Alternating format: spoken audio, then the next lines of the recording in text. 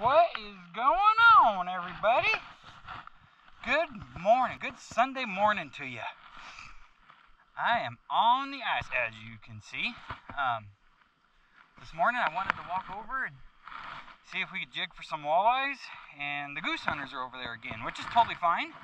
But I made sure I brought everything to see if we can get some catfish through the ice.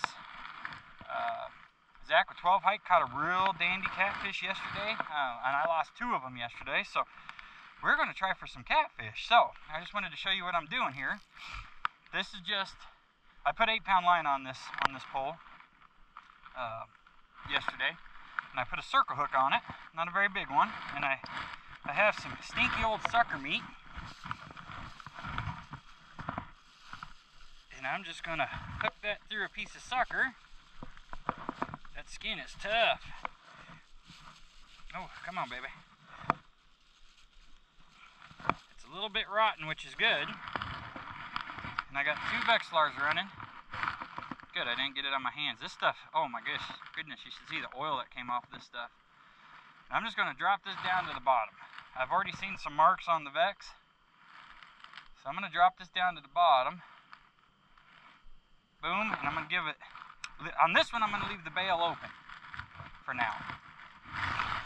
And on this one over here, I've got just a small treble hook, and I left my fly on there just in case something else wants to play. But ran over to the Wally World and got some chicken liver and blood.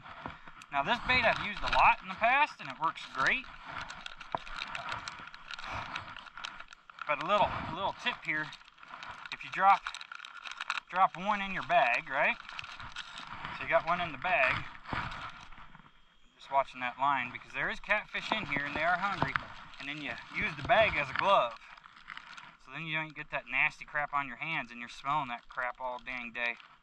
And just get it pressed onto that hook. And you got to try to keep this stuff a little bit warm. Not hot because it'll dry out. But boom, got her done. Now I'll drop it down this hole. This hole here I was getting marks. As soon as I opened it up, and I'm freezing to the, it's 17 degrees when I got here, so. No weight, just drop it down. The stuff will sink, you know. If you're bank fishing, you definitely need some weight to get her down there, but ain't in no hurry here. And boom, that's on the bottom. I'm just going to let it sit. This one I'm not going to leave the bail open because it's a pain in the butt when it starts freeze cooling. So that's it. And bag up your chicken liver and blood. And hopefully here soon we'll have a cat going. If the cats don't start moving, I'll pull up one of these rods and start going for some small bluegill or something. Or we caught quite a bit of bluegill in this location yesterday and crappie. But hopefully we can get a couple cats and do a catch and cook for you guys tonight. Do some fish tacos. You keep seeing fish tacos on the fishing videos, and hearing fish tacos, so we're gonna do some fish tacos. But now it's just a waiting game. Sip on some coffee and relax. So hope everybody's enjoying their Sunday morning. And guys, hit that subscribe button. That helps me out tremendously. And my oldest daughter, Natters, you should have came. You should have came. I would have brought the hut for you in the heater. So we'll let you know what's happening, guys. It is 7:29, and we'll see how long it takes for a cat to come find us. Okay, it's 7:33, and this are acting like there's a catfish on it. I don't want to yank it. See the line moving there? I don't know if you can see it with the GoPro, but I'm watching both poles. There's a big red mark on it. Now that stuff's super soft, so if he just gums it, sometimes he can get it to pop off the treble hook there. But I was hoping, you know, they'll just, the standard catfish maneuver, just take it and run. I know it's cold water and whatnot, but they'll still do that. But it looks like the red mark moved on. But we did definitely have something nubbling. I mean, sure, a bluegill could have been hitting on it, but by the size of that mark, I mean, that mark was probably a 1/4 inch tall on the vexilar. So Well, it looks like he's, unless he's hugging right on the bottom now, because he was way above. Oh, something just broke off, a bubble or something coming up to the hole. That'd be something if our bait came up here. Alright, well, I'll let it sit. I'll let this bait, since it got touched, I'll let it sit till about, it's about 7:40 if something doesn't happen, and I'll check it, because it is a soft bait. So, like I said, he can squeeze it and it will pop off that treble hook. So yeah, man, I thought we were going to get into it right away there. The line was moving, everything was happening. So, beautiful morning to be out here. Absolutely beautiful. We'll show those mountains over there. We need way more snow on this. Oh, the house is right there. I mean, this little pond is definitely underfished. It's a great resource. Get your kids out to your local bodies of water, guys. Okay, so this line is being pulled right now. I'm going to pull up this one and see if we can set the hook on this cat on the circle hook here. It's pulling, it's going. Got him. Got him. It doesn't feel like a monster. Let's get the transducer out. Angle the thing here a little bit more for you. Got him. Come on, baby. Keep coming. Ooh, ooh, ooh. Now, I put 8-pound line on here because I'm a big sissy. Whoop, too much. I'm a big sissy and I don't like losing fish, breaking fish off.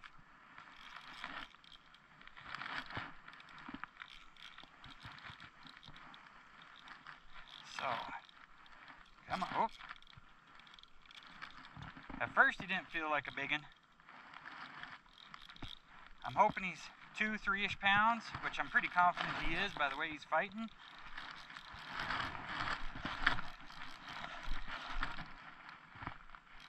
I just don't want to horse him, even though I know this line's heavier than he is, but a little nick or a bad knot on my hook.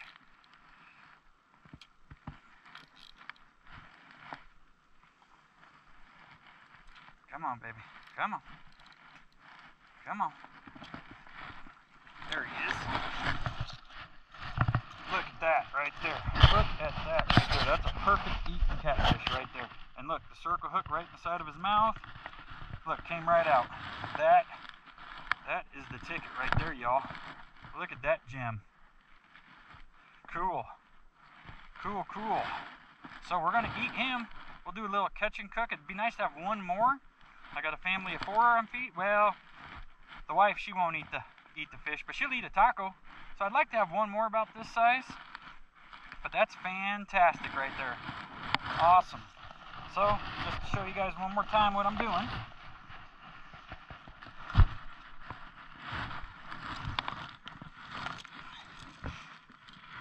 Get the Vex back in there. Let's go to my jet sled. Here's my cut bait. And it looks like there's still another mark down there, so we might get lucky and get another one as soon as we drop down there. So I like to go smaller pieces, and this stuff stinks to high, you know what. So I try not to get too much of it on my gloves or my fingers.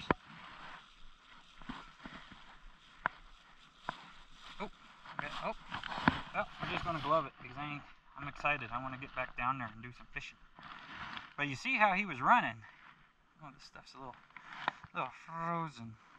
Let them cats run. And then you set the hook on them, right? Get some snow. Get that nasty oily crap off your hands.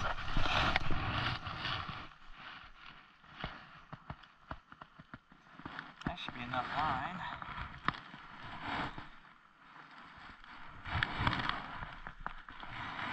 It's a little twisted up. Just let it go down to the bottom. I just let it open spooled it so he could run with it and then set the hook. So we're on the bottom. New cut piece of bait. And yeah, that's it. We'll get this other one, the blood bait, drop back down. I'll probably put a new piece of blood bait on that, but it is 8:18, not quite an hour. So 50 minutes it took us to get hooked up on that cat. So that's a good eating cat right there. That is a dandy. So I'll let you guys know if anything else is happening. We're actually having good luck with the camera today. Well, it's 10:36. We've been fishing just over 3 hours. And we've got the one catfish. I checked shallower, nothing. And I don't want to go too much deeper. We've got some open water over there. We got some open water over there. I mean, it's getting well below freezing at night, but during the day, I mean, I bet it's already 40 degrees out here. I'm burning up, so I think I'm going to pack it in for today and get home and show you guys how I make my fish tacos. I make them different every time, but one of my favorite recipes is I'll show you guys. So I'll get packed up. We'll get home. We'll skin the catfish, fillet the catfish, and I'll show you how I do it. Hey guys, all right. I've got the catfish skinned and filleted out. Okay. If you guys want to see a filleting video or a skinning video, let me know. Now this first fillet is from Zach's from yesterday. This thing's a monster. Look at the size of this guy. I just wanted to show you something on these bigger fish. Right here, if you see that darker meat, that's all fat, bloody meat.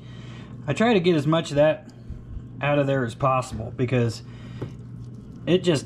when you cook it, it turns, you know, brownish to gray, and it's just horrible tasting. So don't want to take too much off. So I try to get as much of that off as possible. No piece of skin there. Zach did a good job of playing this out. I think this was his first Colorado catfish for the Ohio boy. So he did okay. So let's get that all cleaned up. And I'll show you what I do here. I hope I got everything prepared so I don't have to keep turning the camera on and off to find stuff. A little bit right there. Okay. So you got a little bit of fat right here down the vein. Get that out of there. The way we're going to prepare this, nobody's even going to notice. So this bottom part, boom, slice that off, good to go. And then just slice these up into chunks, okay? Kind of felt like I just sliced through a bone. Oh, there's a bone. Yep. So get that bone out of there, because you know the kids, they find a bone and they flip out. So slice them into 3/4, 1 inch slices, somewhere around there, because this does not take long to cook.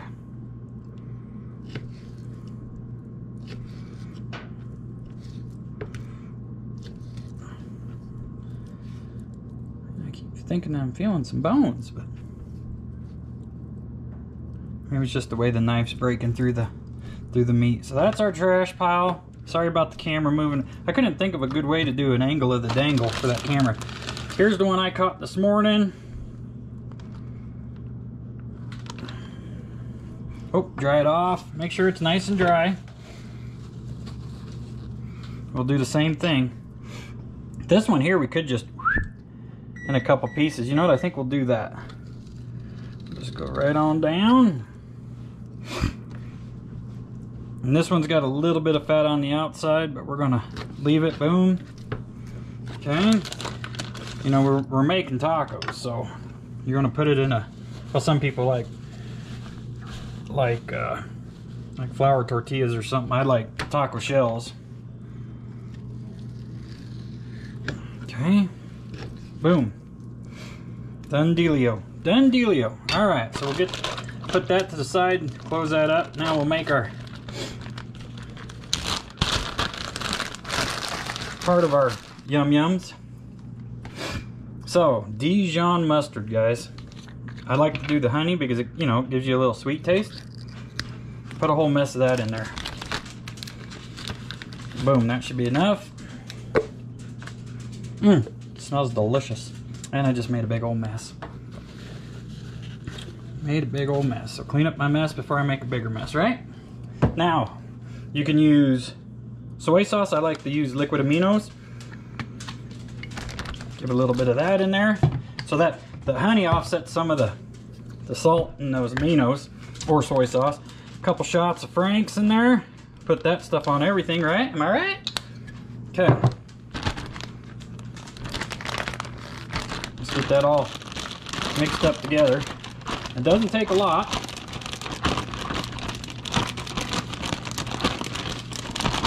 Make sure it's good, and then add your fish.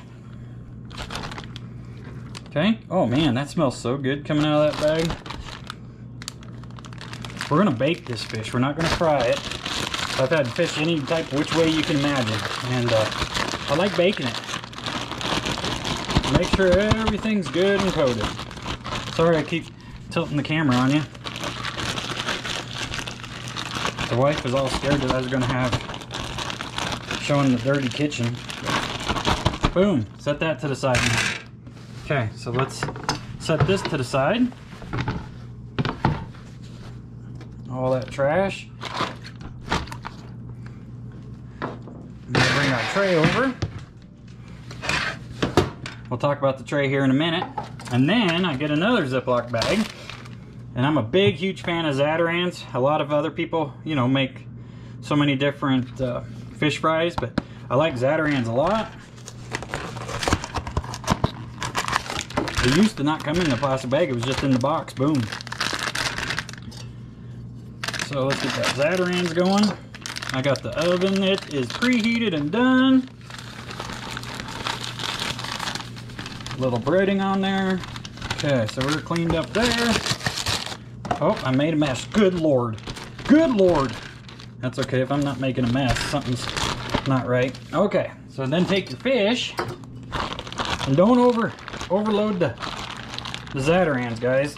You know, put a couple pieces in there, shake them about, do the hokey pokey.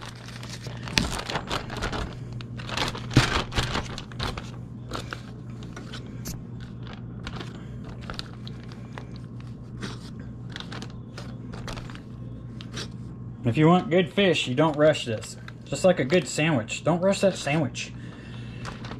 Okay? Shake her about a little bit. Cool.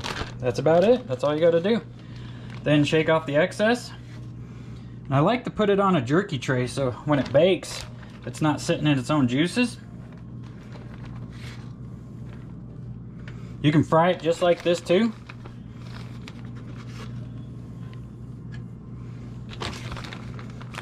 I thought I put 4 pieces in there. I did.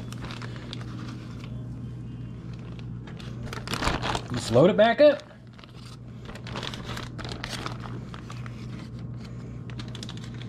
I am making quite the mess. We'll grab a little bit more this time. But like I said, man, we're not in a hurry. Oh, good Lord. We're not in a hurry here. We want to make some excellent fish tacos. Boom. Okay. Look at that. Nice and breaded.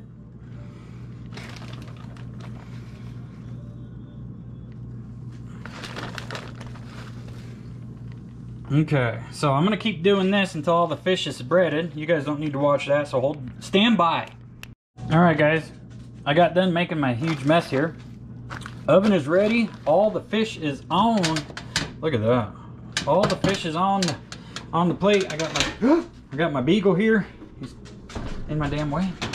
Whew, that's hot. So get that situated there. So I'm gonna bake these. Where's the timer? Timer. 12 minutes. Okay, so we're gonna bake them 12 minutes at 350 degrees. And let me clean up my mess and I'll get back to you. All right, guys. So while that's cooking, I got cleaned up. We got 9 minutes left. Okay, so on my fish tacos, I'm a coleslaw guy. I love coleslaw. So let's make up our coleslaw. So you can buy the coleslaw mix at the store. It's nothing fancy, just, you know, cabbage, some carrots. That's going to be enough. I'll save that for later. And I love Lighthouse stuff. I love it. Especially their blue cheese. That stuff is dynamite. So, now don't go too crazy on this. This is a lot of sugar here. Unless you want a lot of sugar. And a little bit goes a long way. Oop, oop, oop. You can always add, look at that, making a mess again. You can always add more coleslaw if you got too much dip in there, or sauce. So, mix that up.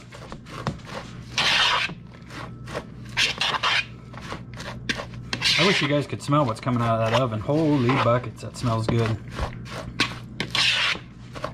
I think I'm going to add just a little bit more. Just a hair more. That salad's look just a scotch dry. That coleslaw does. Oh, come on, break off. There we go. You don't want to overwhelm the flavor of the fish or the other seasonings, you know, it's... Okay, that's how I like it, my coleslaw. Okay? So make sure it's all mixed up good. And that looks good to me. Alright, so we're going to wait for the fish to come out. I got to clean up that mess before I put the top on. We'll wait for the fish. We'll prep a couple tacos. And that's how I do my fish tacos. Alright, so timer went off. I got them out. Made sure they were cooked. Everything's cooked good. We got some taco shells. Ooh, come off. Sometimes they stick, sometimes they don't. Pull a couple pieces of meat off of there.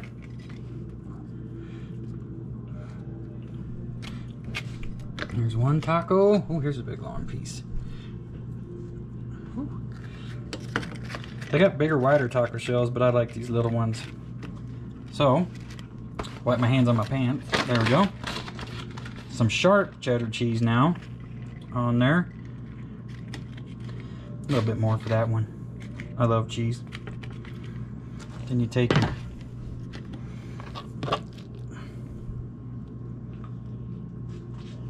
coleslaw.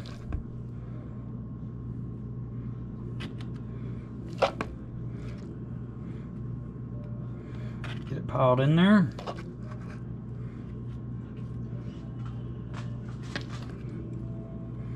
Boom. That's how I do my fish tacos. The kids like them. I like them. The wife don't like fish, so she don't eat them. She'll have a vegetarian taco, fish taco with no fish in it. And then I'll crack me a beer. Then I'll eat my tacos. Hit that subscribe button. You guys have a great Sunday afternoon.